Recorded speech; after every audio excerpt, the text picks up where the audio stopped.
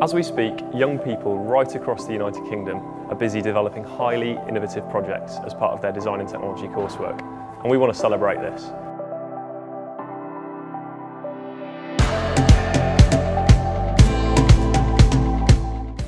We want to give them the opportunity to present their work, themselves and their schools at a national level. We've chosen design and technology because it brings together artistic creativity, applied maths and physics, and that's exactly what we do here at Triumph.